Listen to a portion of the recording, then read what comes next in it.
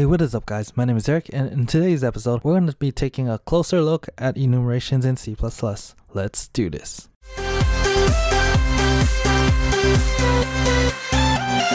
Now in the last tutorial, I went over what an enumeration is, how it's different from an array, as well as a constant, when to use it, and how to create one. And not only that, I also left off saying that you can use enumerations for things such as creating different user modes based on the user's input. Well, before I started recording this video, I realized that you cannot see in values into a enum variable data type. So in that case, we're going to be taking advantage of one of the key features of enumerations that make it different from arrays, and that is the fact that arrays has index values whereas enumerations do not. But enumerations in a sense can have index values in a way. You can think of it like that. However, what makes enumerations so great is that you get to assign different values to or different numbers to each of the labels inside of it. Here, let me show you what I mean. So first off, let's create an enum. So as a quick refresher, to create an enumeration, simply type in the word enum followed by the name of the enumeration. So let's call it mode, followed by a pair of curly brackets and a semicolon. And then inside of the curly brackets, we'll list out the enumeration values. So let's call the first one admin and the next one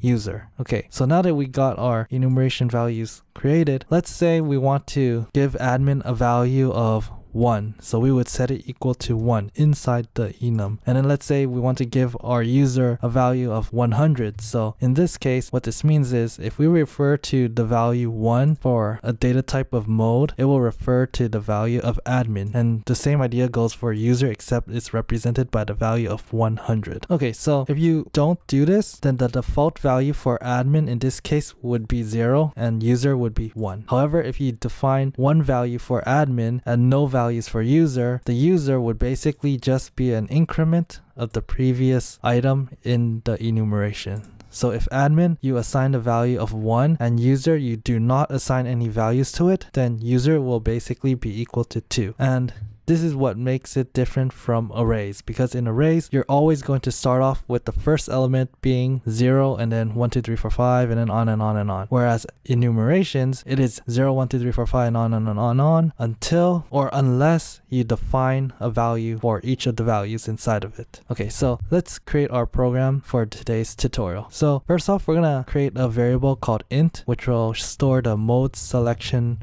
value. Semicolon, and then we'll see out some instructions. So please select a mode, and then parentheses will tell the user admin equals 1, user equals 100. And then as usual, we'll see in the value into mode selection value, semicolon. Now we'll use a switch statement to check the mode selection value. Okay, so inside the first case, we're going to be saying, okay, in the case that the mode selection value is equal to 1, which is represented by admin, we'll see out welcome back administrator. Oops, I spelled that wrong. Administrator. And then break. Followed by the case that it's a user, then see out hello, welcome to my program. End line, followed by a break, and then let's do a default statement.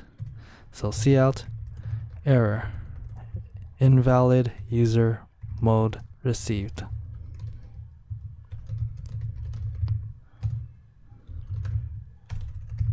Okay. So what we've done here is basically we use our switch statement, which will check the value of mode selection value. In the case that it's admin, which basically represents the value of 1. So in this case, if case is 1, then cout welcome back administrator. If case is user, which is the value of 100. So that means if the case that the mode selection value is 100, then cout hello, welcome to my program. Otherwise, cout error, invalid user mode received, and then break. Okay, so if we were to compile and run this program, we should see it work. Okay, so as you can see in our constant window, it asks us, please select the mode and admin is 1, user is 100. So let's say we choose 1, enter. And as you can see, it shows welcome back administrator. Okay, so if we were to run this program again, and this time we enter the value of 100, it should show us the other message. And it does. It says, hello, welcome to my program.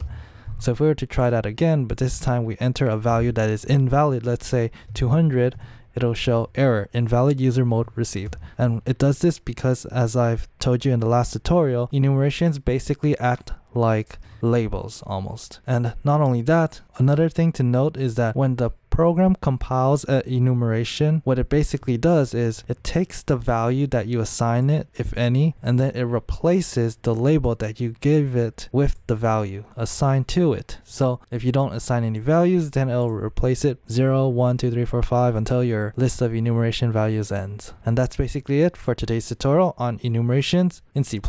If you have any questions about this topic, please be sure to leave it in the comments below and I'll take a look at it, and be sure to like the video if you found it helpful and subscribe to stay tuned for more. Thank you for watching, and I'll see you next time.